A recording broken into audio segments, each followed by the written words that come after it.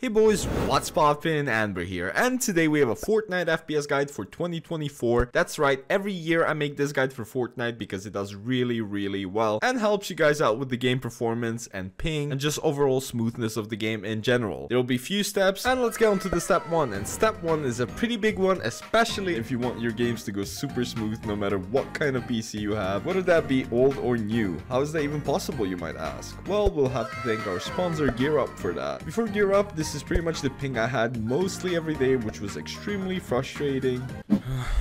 This happens like all the time. This is why I don't play Fortnite. The building's so delayed.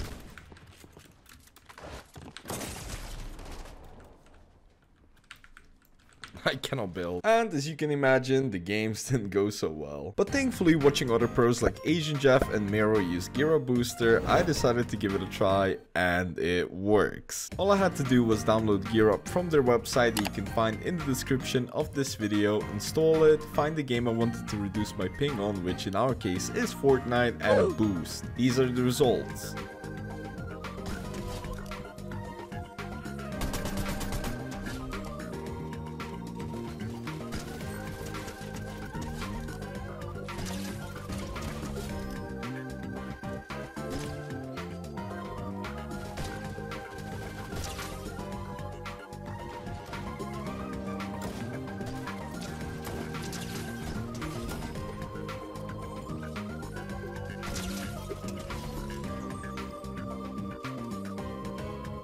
Once again, Gear Up uses fast rerouting technology to reduce your ping as it did for me. If you want to find out more about how it works, you can easily do that on their website. As I said, the link will be down in the description box below. I'm definitely super happy with it as it allows me to actually play the game normally, and that's good enough for me.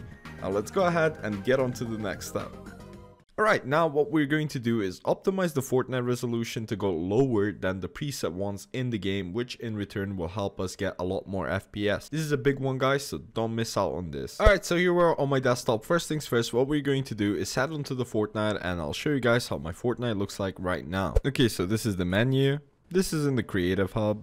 And this is the idea of how my world would look like. Obviously, I don't want to load into a normal game. So this is all you guys are getting right now. Next up, these are all the resolutions we can use. So pretty much everything here is HD. What we want to do is lower this to less than HD so we get more performance out of it. All we have to do is go back to the desktop. And what we want to do is click here in the search bar and write in percentage updata percentage. Press enter.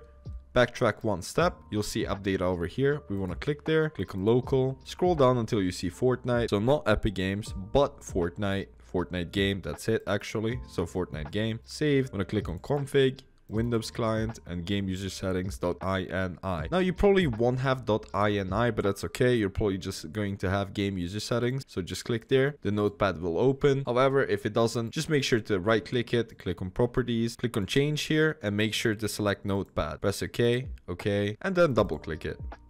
We want to scroll down until we see this. So this is going to be about at the middle. Resolution size X, resolution size Y, last user confirmed resolution size X, and last user confirmed resolution size Y. So what we want to do is change this to our desired resolution. Now I'd suggest you guys to use 1024 by 768, or if your PC is really bad, 800 x 600. I'm gonna go ahead and use 1024 by 768. So what I want to do is in resolution size X, type in 1024, resolution size Y, delete 1080, and write in 768. And I'm going to do the same here. So I'm just gonna copy and paste it. So these two look identical.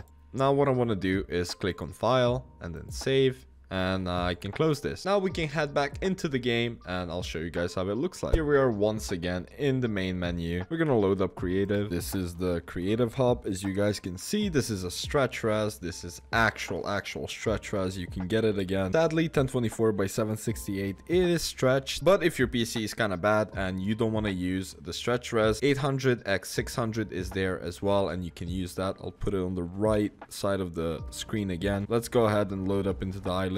And here we are once again at the same place. As you guys can notice, I'm getting a lot more FPS, and mine is capped to 240, and I'm like capped, literally. This definitely works, and it is one of the most important steps if you want to increase your FPS and if you have a bad PC. So there you guys have it. That was the custom resolution bit. Keep in mind that the game will say that you are on 1080 even though you're not. Make sure to just not touch that and you'll be fine. It is because the game cannot recognize this res because it is unsupported by Fortnite officially, but just make sure not to change the res in the game and you'll be fine. Otherwise, if your resolution resets, you'll have to go back and do this step once again. So now that we've done that, all we have to do is tweak out our in-game settings. So we're gonna click on our little icon over there at the top right, click on settings, and settings again. Make sure to not touch the resolution if you have gotten the custom resolution that I've suggested you get, which is a must-have. Next up, rendering mode. We want to make sure that's on performance. Very important. Once again, huge FPS boost from this. Frame rate limit, make sure to cap it above your monitor's limit. So mine is 144 Hz and I capped it at 240. Although that's necessary just for FPS testing, I should have had it at 160. That would be the best case scenario for the input lag. So if you have a 60 Hz monitor, make sure it's 120. If you have 144 Hz monitor, make sure it's 160, etc. After we see VSync, make sure that's off as well. Scroll down until we see monitor blur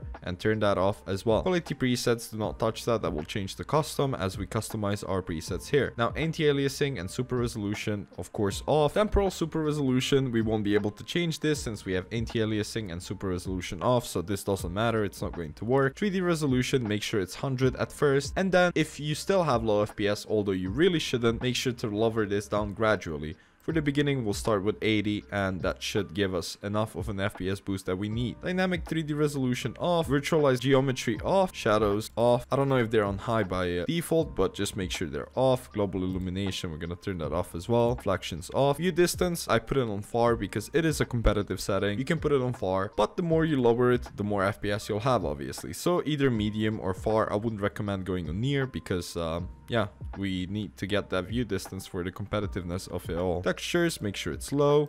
Effects low, and post-processing low. Hardware ray tracing, of course, is going to be off.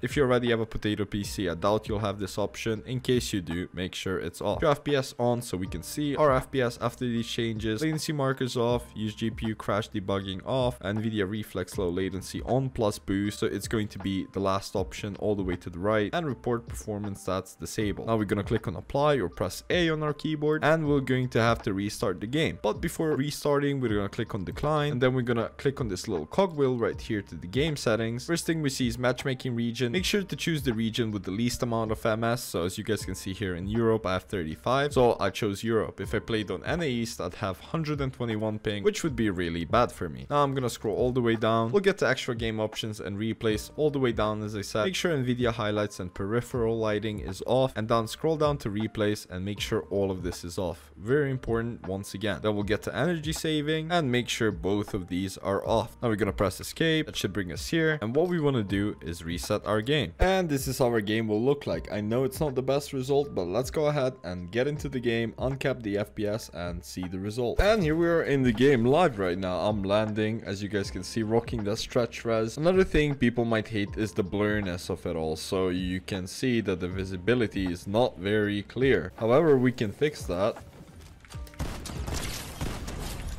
The way we fix that is basically going to the settings, again, video, and then what we want to do is make sure our 3D resolution is going to be on 100. To that we're going to apply, and the game, as you guys can see, looks amazing now. So that's the way to get rid of the blur thingies that I've mentioned. Anyways guys, that was it for this video. Hope you enjoyed, hope you liked it. I'm sure if you carefully follow the steps, it'll help you out a lot. Anyways, I'll catch you guys in the next one. Peace out.